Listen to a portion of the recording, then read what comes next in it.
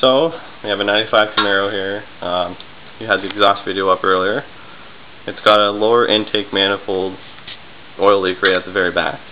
And to get to it, since it's so deep in the cowling, you have to drop the whole motor out, reseal everything, take the heads off, do a whole bunch of work. It's about $1,500, and basically it's not worth it. So we decided to go to LKQ in Michigan, get a crate engine, and fix it up. This is the result. Got a lot of parts powder coated. Looks a lot nicer. We brought it to a race shop here in Windsor, Ontario, AP Racing. They honed out the cylinders, re-ringed it, new oil pump, new water pump, all the essentials like that. Basically just re-lifing the motor, because it was sitting in a junkyard for about 12 years now. So we got the thing, started tearing it down last year. Slowly worked on it and built it up to where we are now. Stock is about 160 horsepower for the 3.4 liters, and we're looking at about 200 right now because all the headwork that they did, they ported out all the airways, resealed the bowls for the valves, widened them, new push rods, higher tension springs.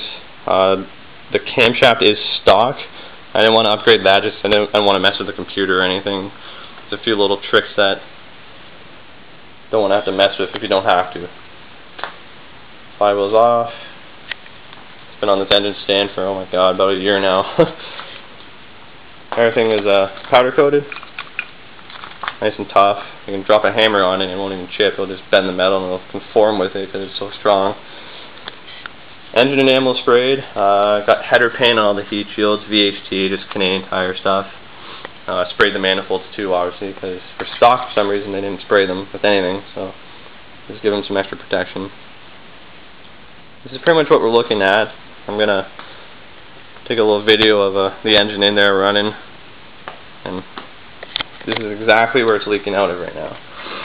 This whole seam along here is where it's just puking oil out the back right now. Hits the headers, hits the cat. Once it hits the cat, because it drips down the headers, it just smokes, smells. It's a lot of problems. You got to fill it up about every week with oil just to make sure it's topped up so I don't run out.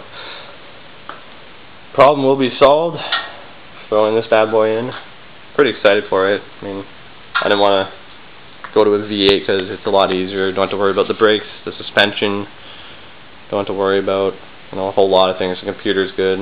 The wiring harness is a direct fit compared to having to monkey around with everything and swapping it over. So, take a video of it. I got the video of my exhaust with the current engine in. I'm pretty sure this will sound a lot throatier. There's a lot better airflow through it, a lot more tension in the springs, things like that. So, and toned out, it's going to sound basically brand new. So, see what kind of damage we can do. A lot of work. Just gotta be patient with this kind of stuff, I guess. No, I'll take another video of it in the engine bay and show you guys how she runs. Looking pretty forward to it.